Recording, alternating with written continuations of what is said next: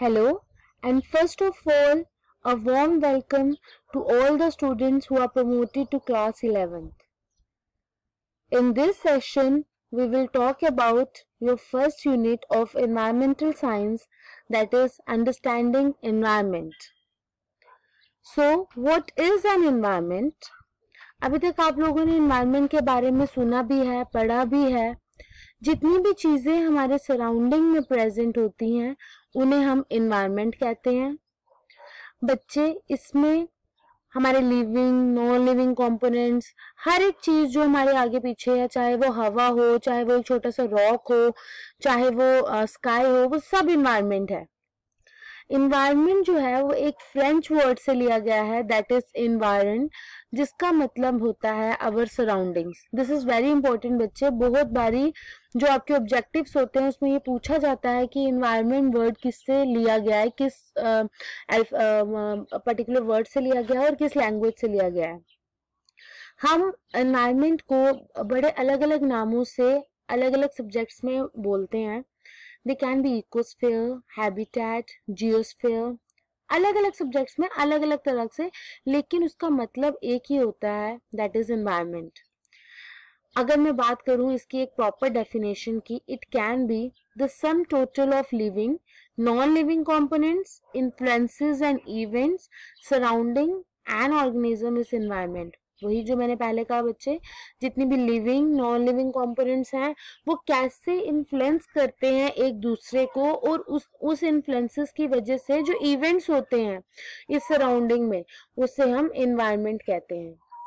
एनास्टैसी एक renowned environmentalist है और उन्होंने एक डेफिनेशन दी थी, that is the environment is everything that affects the individual accept his jeans.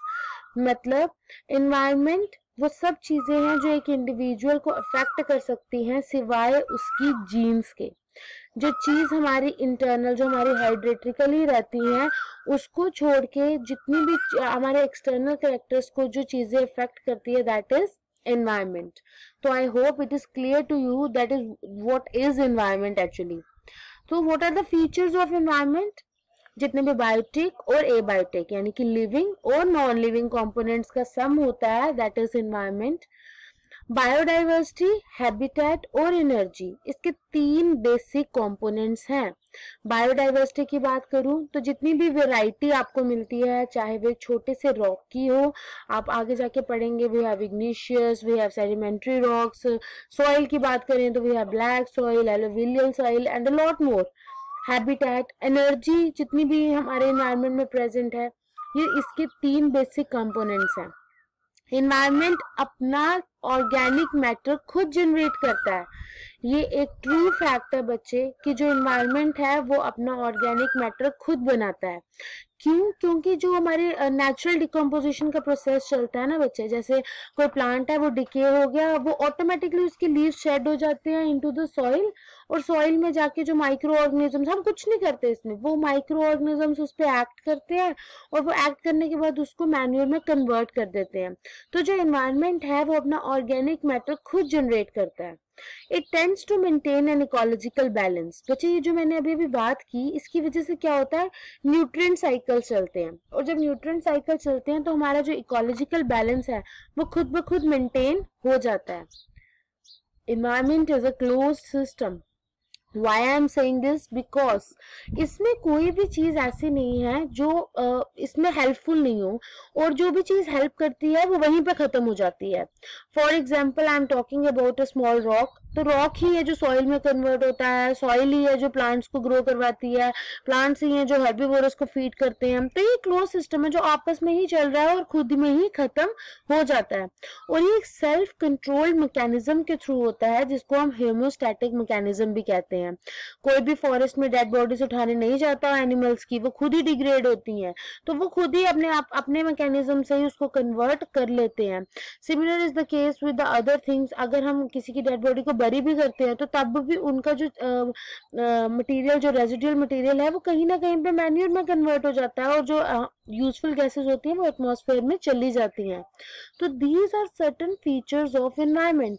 अभी तक हमने पढ़ा एनवायरनमेंट क्या होता है और उसके फीचर्स क्या है. Next we have the classification of environment, कितने उसमें डिवाइड किया गया है एनवायरनमेंट को।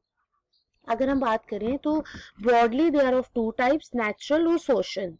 नेचुरल एनवायरनमेंट में हमारे पास फिजिकल और बायोलॉजिकल आ जाते हैं, मतलब एबायोटिक और बायोटिक, मतलब नॉन लिविंग और living. Abiotic is non living, biotic is living. और जब मैं नॉन लिविंग की बात करती हूँ it incorporates land, air, water. और जब लिविंग की बात करती हूँ तो it incorporates animals, plants and man. और अगर मैं सोशल एनवायरनमेंट की बात करती हूँ बच्चे, तो ये फर्दर 3 में डिवाइड है, cultural, political and economic. Natural environment की बात तो हम करते रहते हैं, what is social environment?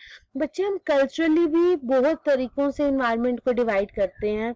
Religiously environment divide होता है, पॉलिटिकली एनवायरनमेंट डिसाइड होता है, और इकोनॉमिकली भी होता है। अगर आपकी इकोनॉमी बहुत अच्छी है तो आपका एनवायरनमेंट जो है वो ऑटोमेटिकली फ्लोरिश कर जाता है। तो इस तरह से भी हम एनवायरनमेंट को क्लासिफाई कर सकते हैं। अब जो हमारा बेसिक चीज है that what is environmental studies, अभी कहाँ से आ गई भाई? अभी तक तो हम एनवायरमेंट कर रहे थे, तो ये एनवायरमेंटल स्टडीज क्या है?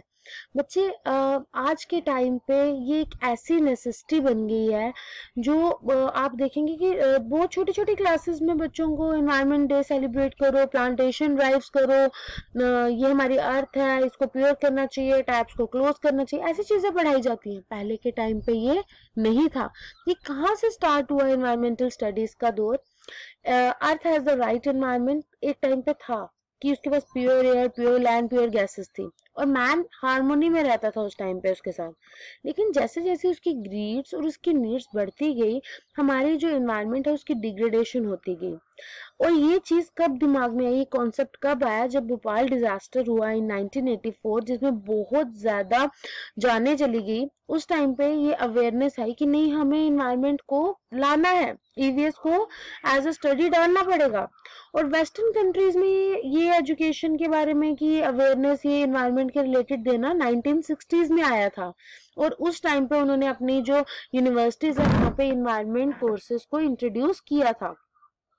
और इंडिया में ये 1980s में हुआ था बच्चे, very late step they have taken. और 1991 में सुप्रीम कोर्ट ने कहा कि यूनिवर्सिटीज में जो अंडर ग्रेजुएट स्टूडेंट्स हैं उनके कोर्सेज में एनवायरमेंटल स्टडीज को लाया जाना चाहिए। लाया भी गया, लेकिन due to lack of motivation and awareness ये इतना सक्सेसफुल इवेंट नहीं रहा।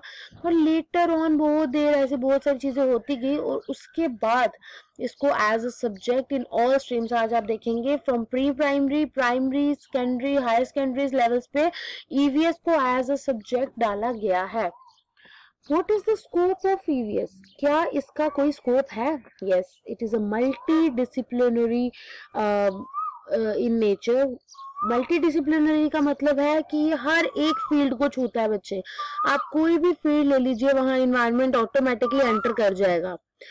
It is not limited to sanitation and health, जैसे पहले कहा जाता था। आज के टाइम पे pollution control board, biodiversity conservation, waste management, उन सब में नेचुरल रिसोर्सेज की कंजर्वेशन, उन सब में जो है एनवायरमेंटल स्टडीज अपना रोल प्ले कर रही है।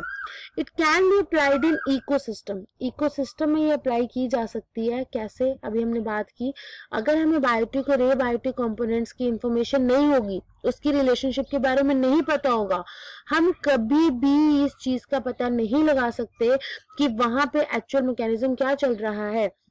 अगर कोई यही सोचता रहेगा कि बायोटिक चीजें एबायोटिक पे डिपेंड नहीं करती हैं, वो तो नॉन लिविंग है, हमें यूजफुल नहीं है, तो हम इस चीज के लिए गलत हो जाएंगे, क्योंकि हम सारे एक दूसरे के साथ डिपेंड करते हैं, और रिलेशनशिप होने की वजह से ही इकोसिस्टम फॉर्म होता है।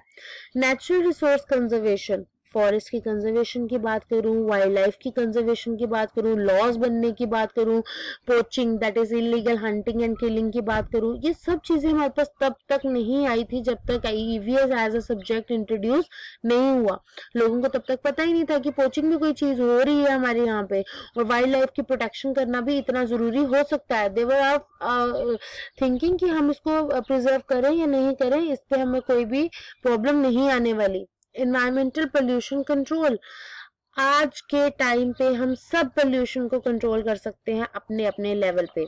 हम रीयूज कर सकते हैं, हम रिड्यूस कर सकते हैं, हम रिफ्यूज कर सकते हैं कि हम नहीं पोल्यूशन कॉज करेंगे। ये सब चीजें हम इनकॉर्पोरेट क्यों कर पाए? Because of the scope of EVS. EVS ने आज छोटे छोटे बच्चों को अवेयर करवा दिया that they have to switch of their lights when they have to go out from the room. तो ये चीज आ गई है। और बड़े लेवल की बात करूं तो बहुत सारी और चीजें, लॉज बनते हैं, फ्रेमिंग होती है, रैलीज निकाली जाती है, वो सब चीजें इसमें इनकॉर्पोरेट हो जाती हैं। एनवायरमेंटल मैनेजमेंट बच्चे एक ऐसी फील्ड है जिसमें जो कंसल्टेंट वर्कर्स होते हैं उनको स्टेट और सेंट्रल पोल्यूशन कंट्रोल बोर्ड के साथ वर्क करने दिया जाता है। वाई? बच्चे ये पोल्यूशन कंट्रोल बोर्ड्स ही हैं जो आगे जाके लॉज फ्रेम करने में हेल्प करेंगे। यही आगे जाते हैं जो कमेटीज के साथ बैठते हैं और लॉज फ्रेम करते हैं। तो हमारे जो कंसल्टेंट्स होते हैं वो उनके साथ वर्क करेंगे एनवायरमेंट मैनेजमेंट वालों के साथ, और इस तरह से एक अच्छी पॉलिसी फ्रेम होके बाहर आएगी। रिसर्च एंड डेवलपमेंट, क्योंकि पब्लिक अवेयरनेस इतनी हो गई है, यूनिवर्सिटी लेवल्स में तो कोर्सेज फॉर्म किए गए हैं जिसमें आप रिसर्च और डेवलपमेंट कर सकते हैं ईवीएस से related. Global warming, ozone layer depletion, acid rain, हर एक चीज के ऊपर आप अपने लेवल पे रिसर्च कर सकते हैं। सोशल डेवलपमेंट में इसका बहुत बड़ा स्कोप है। NGO that is non government organisations, उनका तो इतना बड़ा योगदान है इन्वायरमेंट स्टडीज को इमर्ज करने में, बिकॉज उन्होंने नुक्कड़ शोज करके, रैलीज करके, छोटे छोटे ऐसे राइटिंग कॉम्पिटिशन्स करवा के, पेंटिंग कॉम्पिटिशन्स करवा के लोगों को इतना अवेयर करवा दिया कि इन्वायरमेंटल स्टडीज की इम्पोर्टेंस इतनी ज्यादा है और उसका स्कोप इतना बड़ा है। इसके अलावा भी बच्चे और बहुत सारे स्कोप्स जो हैं वो आप इसमें इनकॉर्पोरेट कर सकते हैं। आज की स्लाइड्स में हमने ये पढ़ा कि इन्वायरमेंट क्या होता है, इन्वायरमेंटल स्टडीज क्या होता है और उसके स्कोप क्या है। I hope it is clear to you. Thank you.